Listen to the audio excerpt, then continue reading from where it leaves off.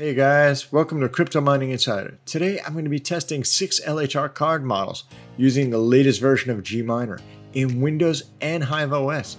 And I'm going to be sharing my best overclock settings with you, as well as the mining results and some mining comparisons at the end. If you haven't already subscribed, smash down on that subscribe button. Stick with me, let's get started.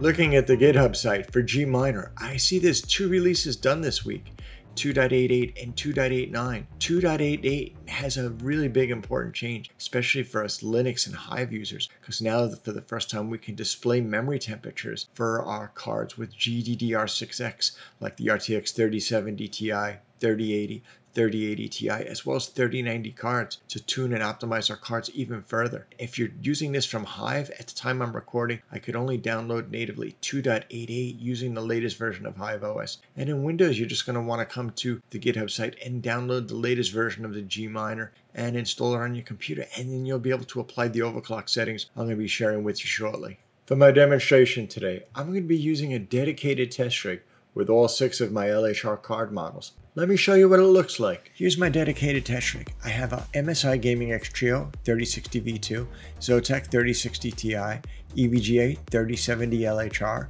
Founders Edition 3070 Ti, EVGA 3080 LHR, and an EVGA RTX 3080 Ti for the Win card. These cards are situated on a rig that has exceptional ventilation, and it's running on an ASRock H110 Pro BTC motherboard, and it's powered by a server power supply 1200 watts, as well as an EVGA 1300 watt G2 power supply. So I have plenty of power for this rig to test.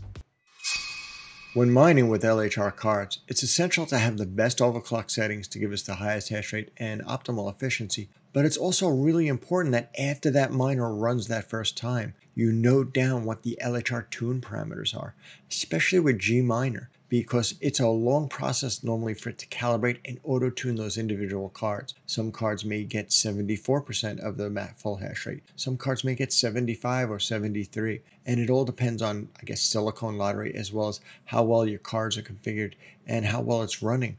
But it's a lengthy process for it to go through that calibration. If you stop and restart the miner again, you don't want the miner to become dumb and start at the beginning and have to recalibrate every time. So it's very important to mark down those LHR tuning numbers.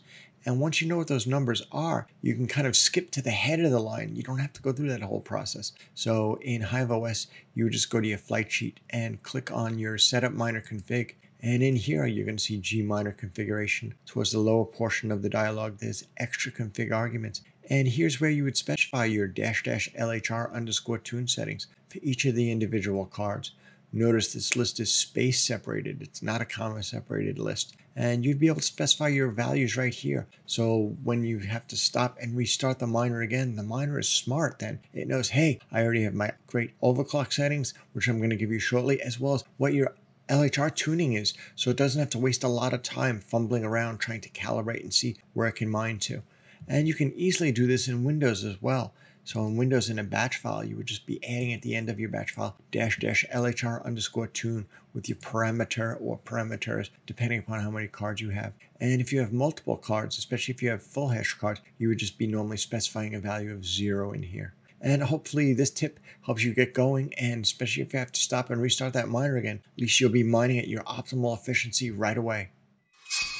For my demonstration, I'm going to be testing all 6 of my LHR card models, everything ranging from an RTX 3060 V2 all the way up through to an RTX 3080 Ti, and all the primary LHR card models in between. But before we begin, let me give you a little bit of an overview of our screen layout we're going to be displaying while we're doing our testing.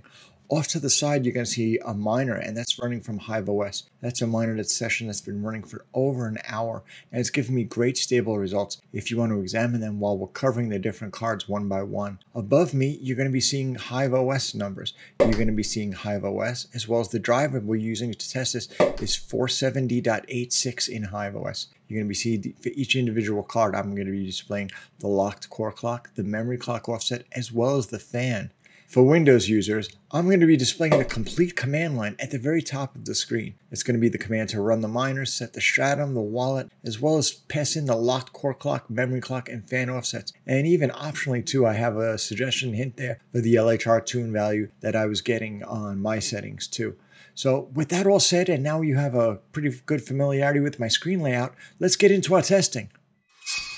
My first card I'm going to be testing is an RTX 3060 V2. This is my MSI Gaming X Trio card, and it's a really thick card. It has very heavy radiators, especially for a 3060 card. And using a locked core clock of 1500 and a memory clock offset of plus 2600 in Hive, I was getting good results.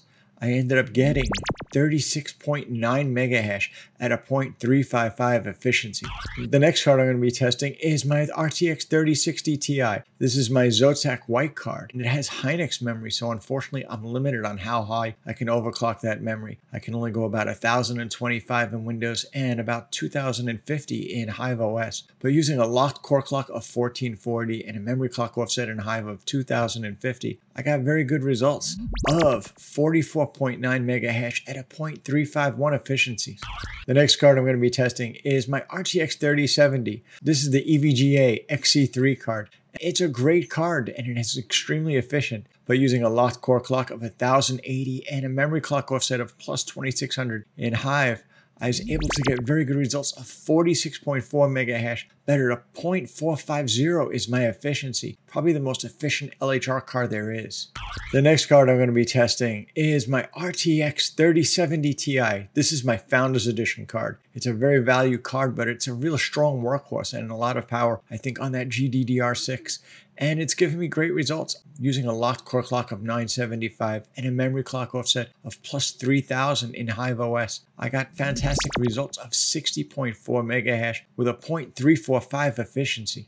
The next card I'm going to be testing is my RTX 3080 light hash rate card. This is another EVGA card and it does extremely well using a locked core clock of 1440 and a memory clock offset of plus 2600 in Hive. I was getting really good results, as well as the temperatures were holding very well as too. I was getting 75.2 mega hash at a 0.327 efficiency. But it's really great being able to look at the miner and finally be able to see a temperature. So I'm seeing I was running at 90 degrees on my 3070 Ti, 92 degrees on my 3080, and 88 degrees on my RTX 3080 Ti. So this is a huge step forward with what we're seeing in the miners.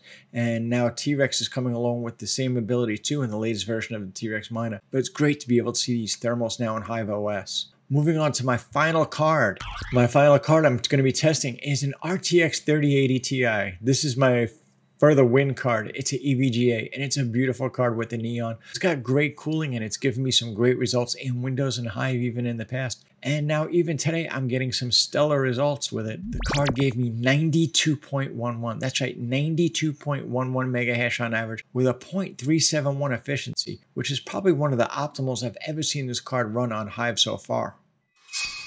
It's really great being able to finally see these thermal temperatures for the memory right inside the miner. Look at this, I'm seeing 86 degrees on my 3070, 90 degrees on my 3080, and 84 degrees on my 3080 Ti. So being able to see these numbers helped me to dial in my numbers and get them running even more efficient. You may want to adapt your overclock settings depending upon what your thermal temperatures are on these cards. Overall, I got really great results with these. GMINER 2.88, I was seeing 36.9 mega hash on my 3060, 44.9 on my 3060 Ti, 46.4 on my 3070 with a 0.450 efficiency, 60.4 mega hash on my 3070 Ti, 75.2 mega hash on my 3080 LHR, and 92.11 on my RTX 3080 Ti, and it was still holding with a 0.371 efficiency, which I thought was fantastic. Now, how does this miner stack up with the latest versions of the T-Rex miner? Well, we've recently covered the T-Rex miner, and those results are right here. So you can see that they are really, really close. The summary numbers for both miners are within about